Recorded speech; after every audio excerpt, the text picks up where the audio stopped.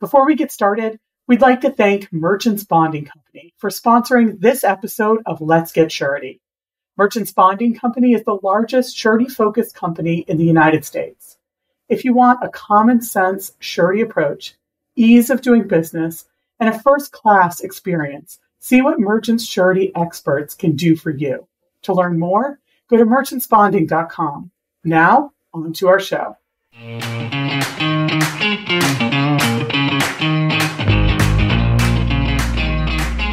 You're listening to Let's Get Surety. Let me hear your bonding talk with Kat Shamapande. Hey everyone, it's Kat Shamapande. Thanks so much for joining us for this episode of Let's Get Surety. I have with me today my co-host, Mark McCallum, CEO of NASBP. Hey Mark, thanks for being on. Hi Kat, my favorite podcaster. I'm glad to be back. My favorite co-host. I'm glad to have you back on with me. So today we're going to be talking about personal guarantee from a corporate officer or agent as a specific issue. It's a pretty interesting topic, I think. And to dive into this topic with us, we have Todd Regan. He's a partner with the firm of Gordon and Rees. Hey, Todd, thanks for being on. Hey, guys, thanks for having me. This is my favorite and probably only podcast. So thanks for having me again. This is my second and only time on a podcast. But I love to talk surety, so I'm happy to be here. We're glad to have you back for a second time on this episode, Todd. We'll share a link to your last episode as well with everyone. So in case they missed it, they can go back and check it out. It hasn't been accidentally deleted or anything, has it? No, it's up there. So, Todd, before we dive in and talk about this topic more, can you just tell us a little bit about yourself and how you found yourself in this space as an attorney in the surety space, and a little bit about Gordon and Rees? Yeah, sure. So for over 20 years now, actually, I've focused my practice on the construction and surety industries. And I actually took a class in law school, construction law, which is a pretty rare class to have. And I really enjoyed it and sort of hit the ground running from there. I think I wrote a article on suretyship when I was in law school, and they didn't see too many of those, I can tell you. But and so, that's why past 20 years, I've practiced construction and surety law, primarily in Connecticut and Massachusetts and New York, where I'm licensed. That's where I focus my practice. And at any given time, I usually have cases pending in all three jurisdictions. So I have to make sure I remember where I am on a particular day. And I'm currently the head of Gordon and Rees' surety practice group. Obviously, I'm a member of the NASBP's Attorney Advisory Council, and I've had the honor to write several articles in Surety Bond Quarterly, and hopefully everyone's enjoyed reading them as much as I've enjoyed writing them. I've got significant experience in both construction claims, also in negotiating and drafting construction-related agreements. I find if you've been in court fighting over what specific contractual provisions mean, you're in a better position at other projects when you're up front negotiating what the terms are to say, well, here's why I can't accept this change to this language, because I've been in court. I've heard the arguments as to how that's somehow ambiguous. So it's always good, I think, to have both those types of experience.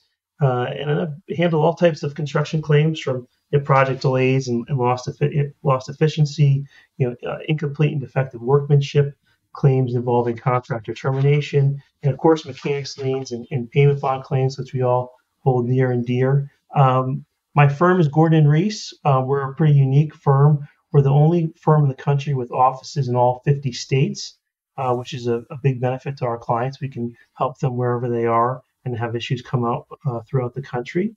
And we're in the top 10 in Construction Executive Magazine's list of construction law firms. We have about 150 construction attorneys.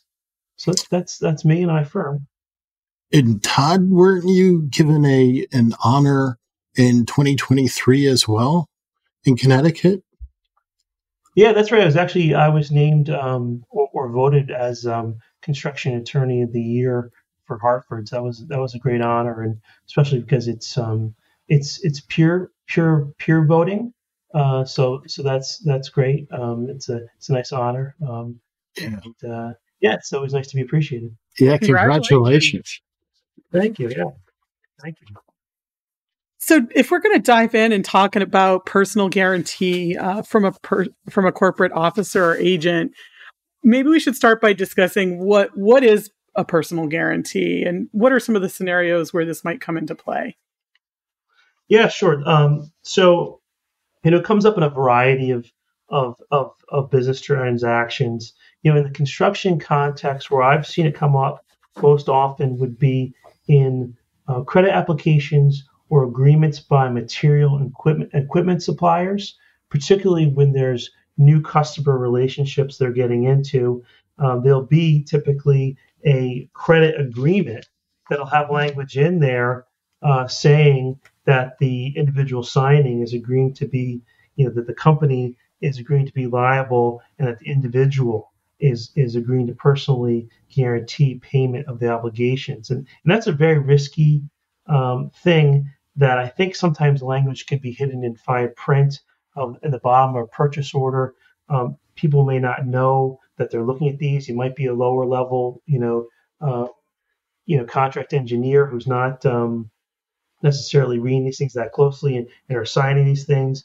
And so it can be a big risk, something that from the company signing it perspective, they have to really be careful to read what they're actually signing.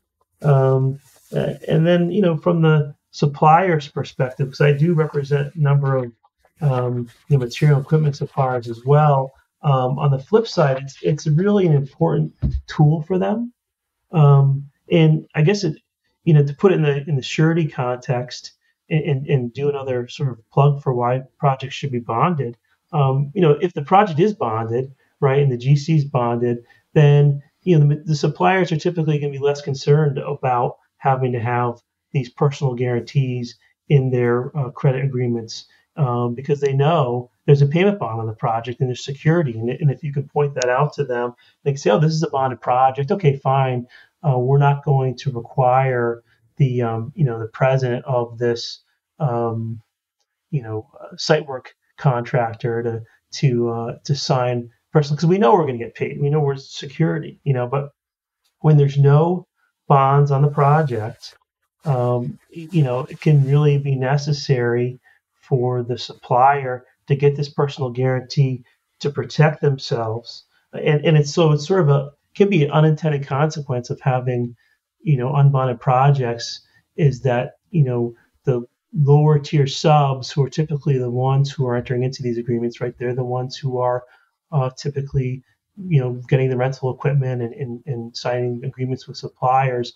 You could be in a position of putting the principals of these subcontractors in a position where they have to give personal guarantees in order to get this materials and equipment to the project. So that could be a sort of unintended consequence also of not having bonds. Another sort of factor is that on private projects, the supplier who may otherwise require a personal guarantee, they can obviously protect themselves with mechanics liens, right? Mechanics lien is a great tool on a project. And I've had tremendous success for clients getting them paid where we've had a mechanics lien. And we wouldn't have gotten paid had there been no mechanics lien on the project, or we would have had to take a huge haircut on the claim. But the mechanics lien is a imperfect security instrument. It's complicated. There's a lot of room for mistakes. There's very strict notice provisions and timing provisions. A lot of traps for the unwary. In mechanics lien, if you don't have an attorney on staff or who's on retainer and you're doing it yourself, there could be a lot of pitfalls. And mechanics lien is not always, even though you can file it, is not always worth anything. There could be no equity in the project because there's huge mortgages ahead of you. Or another big issue that people don't perceive is the lienable fund or the lien fund issue, and that's if by the time your lien is filed, if the owner doesn't owe any money to the general contractor, there's really no fund for you to hit with your lien, so the lien could be worth nothing. So for all those reasons, a personal guarantee in a credit agreement particularly for a material supplier or a rental equipment supplier with a new customer they haven't done business with, is really a sort of a crucial way of protecting themselves. It gives another layer of protection then for that party. And it does. Assuming you can collect on that guarantee, right? Right. And obviously, if you're going to have a guarantee, you want to make sure it's enforceable and you have all the proper bells and whistles. And before getting just into the specific nitty gritty on that, I will say that it's, my personal experience having a credit agreement or other agreement as a material supplier or material rental equipment supplier that has a personal guarantee can absolutely be crucial and make the difference between getting paid or not getting paid, especially if there's not a bond. I've had many cases where my clients supplied rental equipment to projects, and payments were okay at first, and then they get slower, and then they get slower, and they're told, oh, don't worry, we haven't got paid by the owner yet, or the general contractor hasn't paid us yet. We're going to get paid soon. Just wait. And then they never get paid, and then maybe a mechanics lien gets filed and it gets ignored. And then maybe, suit gets brought or a threat of suit gets brought against the subcontractor by the material supplier. And maybe that gets their attention, but maybe not, because a lot of times subcontractors are potentially judgment proof. That's another point to make. They have rental, machinery and equipment that they quote unquote own, but it's financed by it has UCCs covering it, and they have no equity in them, and they're essentially owned by the finance companies. They don't own any. They're never going to own any real property in their own name, and they're unlikely to be keeping large cash reserves around from year end to year end, other than just to maybe meet their current obligations. So, if you don't have that personal guarantee, the contractor may very well be judgment proof. I think in my 20 years of litigating construction claims, I think every contractor or some country on some level has threatened to be judgment proof I've ever been in. And that's often what it is, really, is when parties have claims, especially payment claims, lien claims on these construction projects, is quite often a negotiation of not necessarily focusing on the merits or what's right and wrong. It's more on, okay, well, if you bring this through to trial and you get a judgment against this, what's the security there to collect, and what are the costs to you of bringing the claims? So that's, again, just a sort of more detail on how having these personal guarantees, if you can negotiate them, or can be absolutely crucial, particularly for an equipment or material supplier.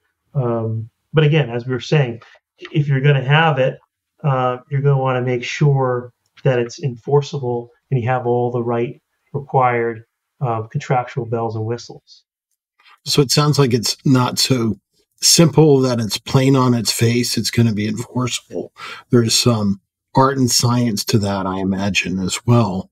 And I mean, just in general, how do courts look at personal guarantees running from corporate officers? Are they strictly scrutinized as to the adequacy of the language, that sort of thing? Yeah, absolutely. I mean, the courts, in my experience, do not like, as a matter of policy, to enforce these personal guarantees from corporate agents and officers. I think there's a legitimate concern that you have someone signing a purchase order and there's somewhere buried in the 10th page of the terms and conditions is some esoteric personal guarantee language, or the person signing it was some sort of clerk and didn't understand what they were signing. So it's really understandable. It's also sort of the concept that other areas of the law have this as well. In the veil piercing area as well, is that the courts want to uphold the sort of shield of corporate liability, shielding individuals, right? And it's sort of a public policy item where they want to encourage businesses taking on risk, and they want to have certainty in that to a certain extent, when someone starts a LLC or a corporation,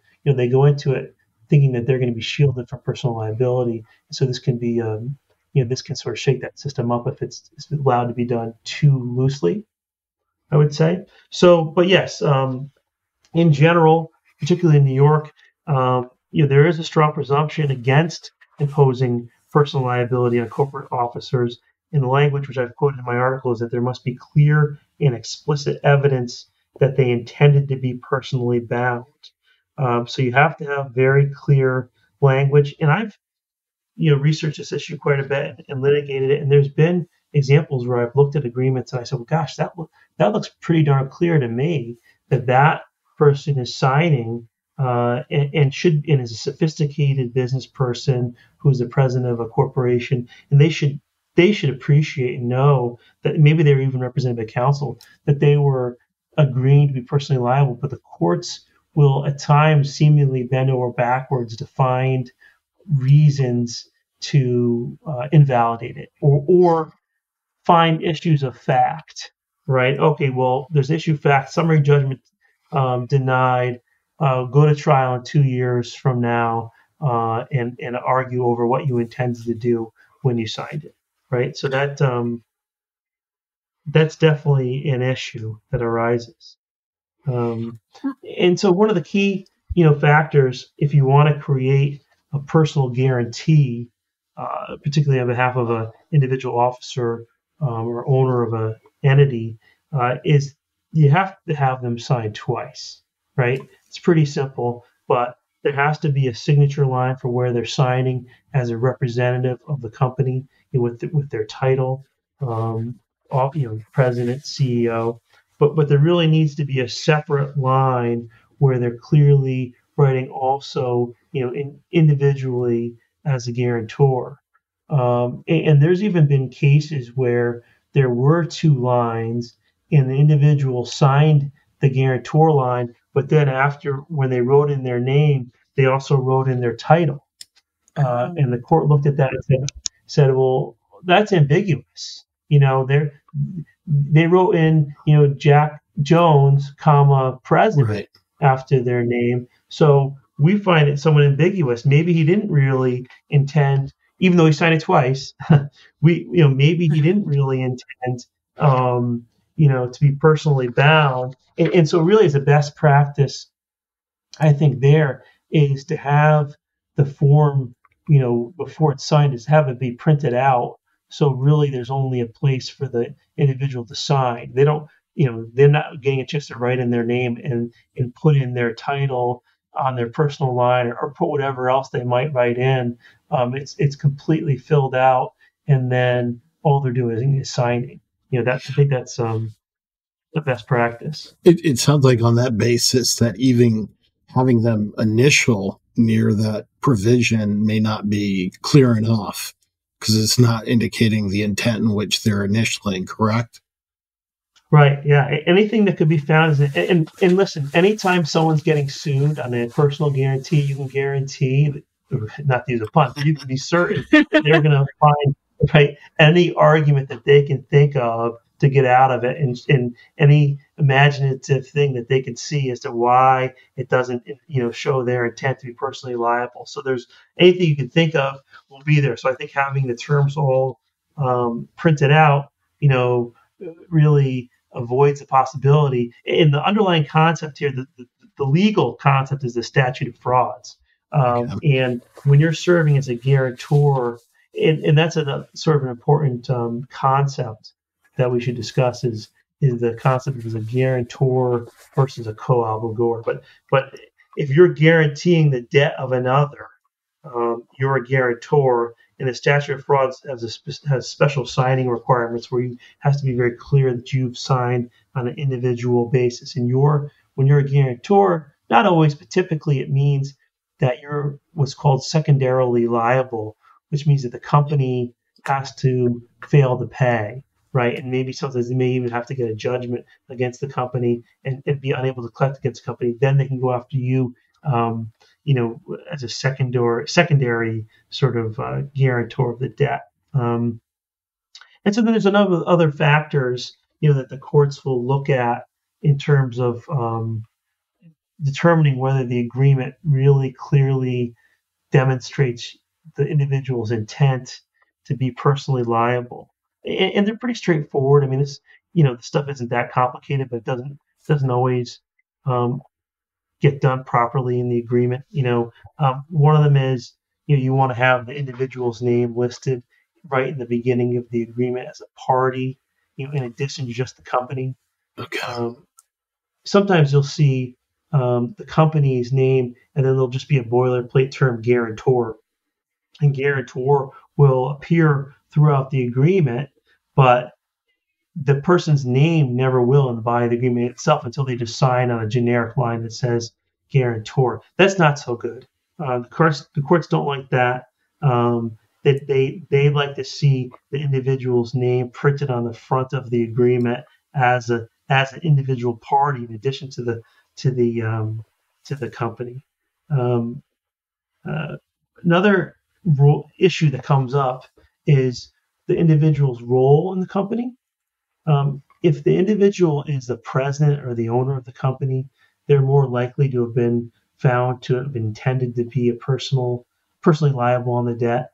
But if it's some, employee who's low level, who's just processing contracts and sign, the court is less likely to see that was an intentional undertaking of personal liability. And then another factor being how close the language is to the signature line. Is it buried in 50 pages of 5-point, 10-point font? You've seen these purchase orders. I'm sure sometimes they have language on the back of them, and there's 2 columns. And is it hidden? How close the signature is to the line. I mean, the best case would be really to have uppercase bold font language right above the signature line, saying that the individual intends to guarantee the debt. And then, a final factor is, is there evidence that the guarantee language was negotiated by the parties? Or were there drafts of the agreement traded back and forth by their attorneys where, maybe there was limitations to the dollar amount of the guarantee? Were there other provisions, or is this really just simply a boilerplate form that someone signed? That's something else, the courts will look at. So there's not one, particular factor you have to have other than, I would say, the 2 signatures. But really the concept is, is the court going to look at this and say it's quite clearly showing the individual's intention to serve as an individual guarantor of the debt? Yeah, so it sounds like you don't want any ambiguity that might exist, that it needs to be very clear. And I imagine there are certain jurisdictions that have case law that turn on what is ambiguous and what is not. But it sounds like you've kind of delineated a belt and suspenders approach that really will work in a lot of jurisdictions. Yeah, absolutely. And as I said, any argument you could possibly think of creatively to try to get out of it will be and has been used. And again, it is a tough burden as the creditor seeking to enforce it. So if there's any grounds for question, there's definitely a risk as to whether it's going to be enforced. And if there's a lawsuit, those will come up in negotiations, and that may, if the other side can raise significant doubt or as to whether it's going to be enforced or whether it can be enforced, relatively efficiently without years of litigation, that's a factor that might come into play in terms of whether the case settles what the dollar amount is for.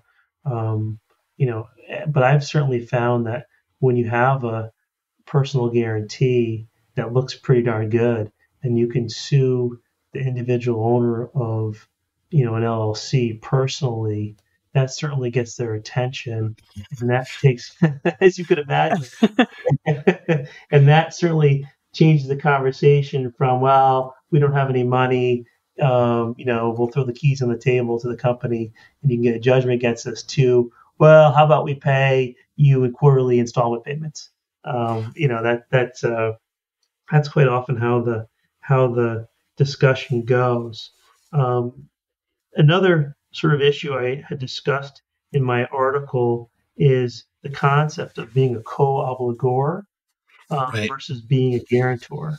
And the guarantor again is you're guaranteeing the debt of another. If they don't pay, then you can go after me, and I'll pay. The concept of a co-obligor is I'm a party to the contract. I'm directly liable for payment. You don't have to sue the company first and get a judgment against them. You could sue me directly right away up front. And in the surety context, typical surety general agreements of indemnity, you will have individual indemnitors in addition to the company itself and to related companies that they own. The individuals signing are not typically signing as guarantors. They're signing as co-obligors. They're individual indemnitors. So if something happens and there's a claim, the surety technically can sue the individuals for indemnity in addition to or in lieu of the company. There's no obligation to get a judgment against the bond principal first, and then if you don't get paid, go after the individuals. So, in that context, an indemnitor is a co-obligor of the company's obligations, and so it's actually easier to create a co-obligor relationship than it is a guarantee relationship, because to be a guarantor, you have the requirements of the statute of frauds. You have to have a separate signature. There's more scrutiny. If a corporate officer, agrees to sign onto a purchase order or credit form saying that they will be directly personally liable for all charges to their account, that makes them more look like a co-obligor than a guarantor. And if you have the agreement set up that way, there's far fewer hurdles to enforcing it, and you don't have the two separate signature requirement, and you're not holding them liable for the debt of another. They have been found to be directly responsible for the company's debt and can be sued directly for that. Now, I think a lot of the best practices for a guarantor relationship, I think, would apply. You would, if you're doing this the right way from the beginning, you would want to have a separate line for sure for the individual who's a co-obligor, and you'd want to have it very clear. So you certainly want to have all those other sort of bells and whistles in there. Yeah. I guess, sometimes when it comes down to it, I've taken this approach in certain cases where I've had someone sign personally, and I've taken the approach that no, this person is not signed as a guarantor.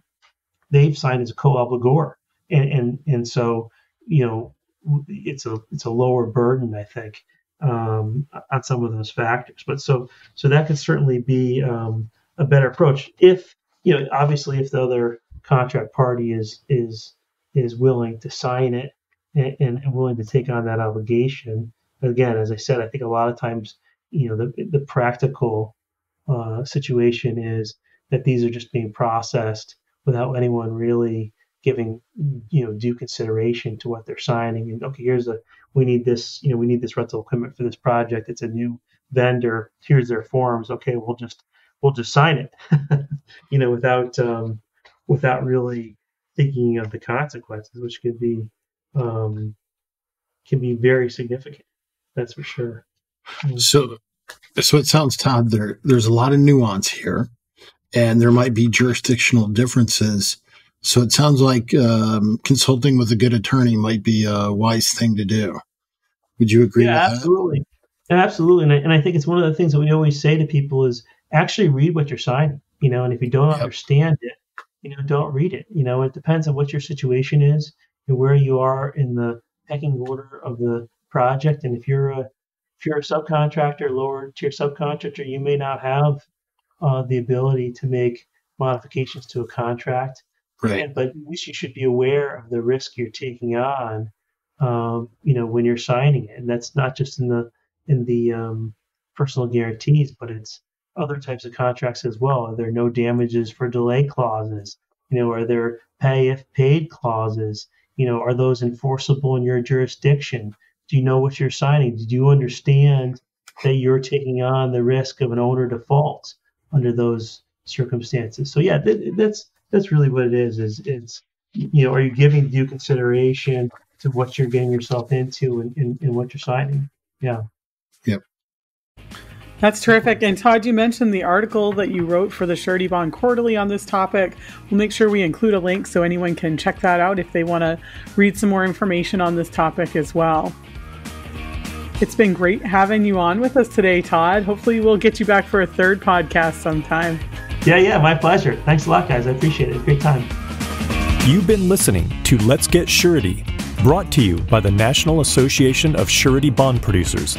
For more information about the NASBP and its members, visit nasbp.org. Before we go, we just wanted to thank Merchants Bonding Company again for their generous support in sponsoring this episode of Let's Get Surety. Merchants Bonding Company is the largest surety-focused company in the United States. If you want a common-sense surety approach, ease of doing business, and a first-class experience, see what Merchants Surety experts can do for you. To learn more, go to merchantsbonding.com.